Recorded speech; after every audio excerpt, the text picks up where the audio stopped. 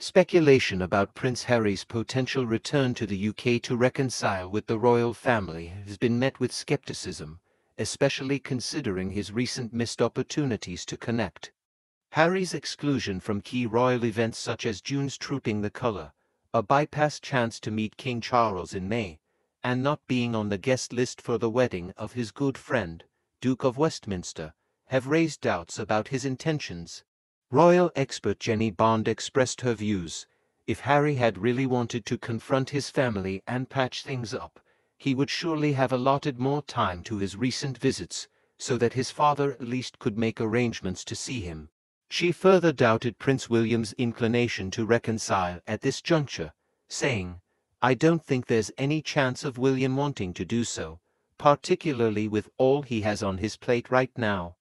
So, I'll believe this when I see it. But it will be lovely if he could indeed spend some time, perhaps at Balmoral, during the summer and make peace with his father."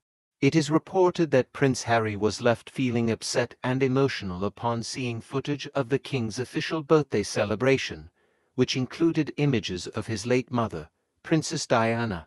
A source revealed, "He can't believe it's come to this, and he's now saying he's going to fly over and force them to face him.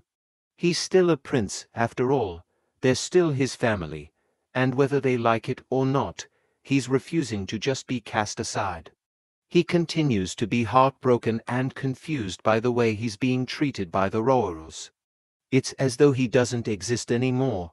An insider has shared that Harry is finding it particularly difficult to cope with the lack of connection with his once beloved sister-in-law Princess Catherine.